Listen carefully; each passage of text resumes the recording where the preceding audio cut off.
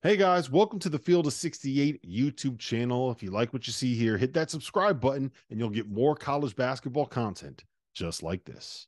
Vandy opened, Oklahoma State opened, Stanford opened. We are officially in the middle of the coaching carousel, but we're going to start with a guy that got hired.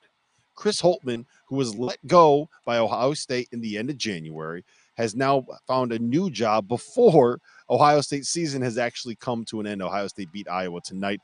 What do you make of Holtmann? What do you make of DePaul? What do you make of this marriage together, Jeff? I just talked to Holtmann a little while ago, and he's excited. You can hear it in his voice. Um, you know, basically what he was telling me was the challenge of DePaul, that they have been irrelevant for so long, that he's going to take that challenge. They have NIL, they have staff salary. There were certain things that he needed in order to take this job, and they stepped up in that department. Dwayne Peavy, the athletic director, has really been working on this since he let go of Tony Stubblefield and been able to put together a package that would attract a guy like Chris Holtmann, who had success at Butler. And, say what you want. Obviously, he didn't have tournament success at Ohio State, but he did a good job in terms of, for the most part, getting them back after Thad Matta left it in a tough spot. Goodman, if he does at DePaul what he did at Ohio State, we're gonna have to put Chris Holtmann in the Hall of Fame. Okay, Jerel, you are a Chicago guy. You know that city. You know that landscape. How does Holt make this work? Like, how do you get DePaul going again? I think first of all, it's gonna come like Jeff said. The resources have to be there. I know in years past they kind of struggled with some NIL stuff and getting it going, but they have I think DePaul is still somewhat of a sleeping giant if you're old enough to kind of know the history of it. They have some really got to be high level players. 100 years old. I say, yeah, a lot of those people are probably dead by now. But it's 100 years old. But it's still there. They got to find a way to kind of fill in and get and reinvigorate their fan base. They got a new gym. It's still on the other side of town, which is the dumbest thing ever, but it's much better than the old dump that they used to play in up north.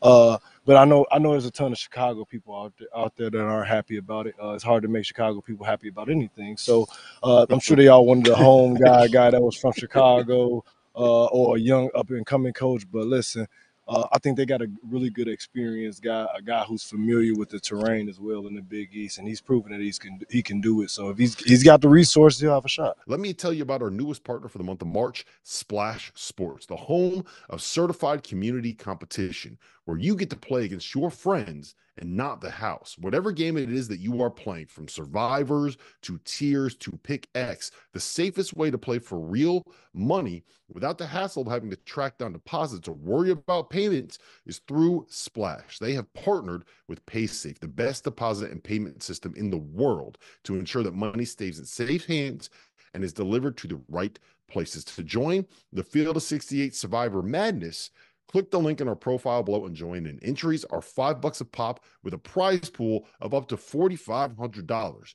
Winner take all. Yeah, just quick follow-up. You work with an AAU program. Yep. You work with high school kids that are in that area. Yep. That Holtmann is going to be trying to recruit. Would you be sending your players there? Would you be recommending them to go end up and go play for? I'll give them a year or two, and it's a possibility. It'll be hard, especially with my Marquette ties, to ever say it really, get behind that fully. But I won't rule it out. The person that's at the head of the job is going to be a big factor in that. Like, if it's somebody that you could trust and you see the program is moving along in the right direction, then I had no problem saying to one of my kids, hey, it's all right to stay home. It's okay to stay home. But right now, it's a lot of openings in Illinois. We got Southern, where we just filled DePaul, and we got UIC too. So it's cold as hell there, man. Them kids trying to get the hell out of there. Man, they ain't trying to stick around there. Tell them, Jeff, they nobody sticking around there. They froze their ass off through high school. They trying to go to college and get some. Listen. Well, that's the thing, to get them back. The key is actually through the portal. Can Chris Holtmann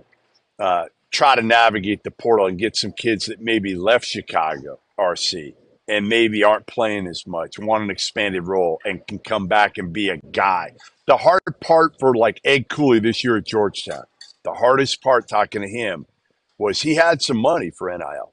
But when you don't have a roster with good players to start, how do you attract good players? That's the most difficult thing for Cooley, for Holtmann, for some of these other guys who take over situations that are brutal, that are just absolutely – I mean, Georgetown, Ewing, look at how he left it. Stubbs, look at how he left it. They are at the absolute bottom. It is hard to attract good players. You're going to have to overpay. Thank you for watching the Field of 68. If you've enjoyed what you've seen here, hit that like button, share this link with your friends, or check out the description for some other places that you can consume Field of 68 content.